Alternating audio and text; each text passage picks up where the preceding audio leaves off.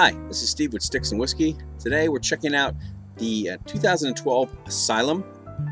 This is a 5x54 torpedo. I'm in with a nice light brown wrapper, very shiny, kind of a slick feel to it, maybe slightly oily, a couple of noticeable veins. To the nose I was picking up notes of barnyard and chocolate.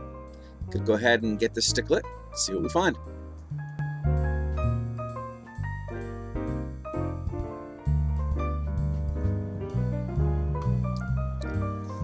Well, on the initial draw, just picked up a very sweet, creamy, nutty flavor, maybe a slight hint of spice in the background. I'm going to go ahead and get into this, see what we find.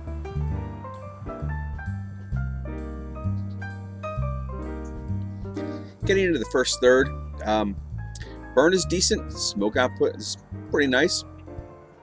Getting a number of interesting flavors. Up front, you instantly get hit with a very sweet, creamy flavor. There's definitely a good amount of leather mixed in there as well, and roasted peanuts. Soon after, get some nice pepper spice that comes in, and the flavors last a good amount of time. It's really primarily the leather and the pepper that linger on towards the end. So interesting so far. I'm going to continue on through, check back in a little bit.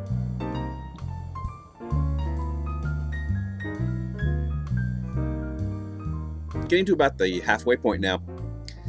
No big changes. The burn did get a little wonky for a little bit, but it's looking fine now. Smoke output is substantial. You just saw there was just a lot of smoke, billowy white smoke coming off this. The flavor profile still remains very creamy, sweet, creamy flavor with a very leather taste to it. There's still roasted peanut in there. And the spicy pepper flavor has all but faded. It's still way in the background, but it is really faded at this point. I'll go ahead and keep working through this. Check back in towards the end.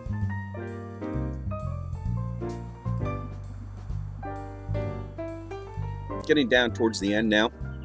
A couple of changes. On the burn, it's been okay. It's not great, but it's hanging in there. Didn't need to touch it up at all. Smoke output remains substantial.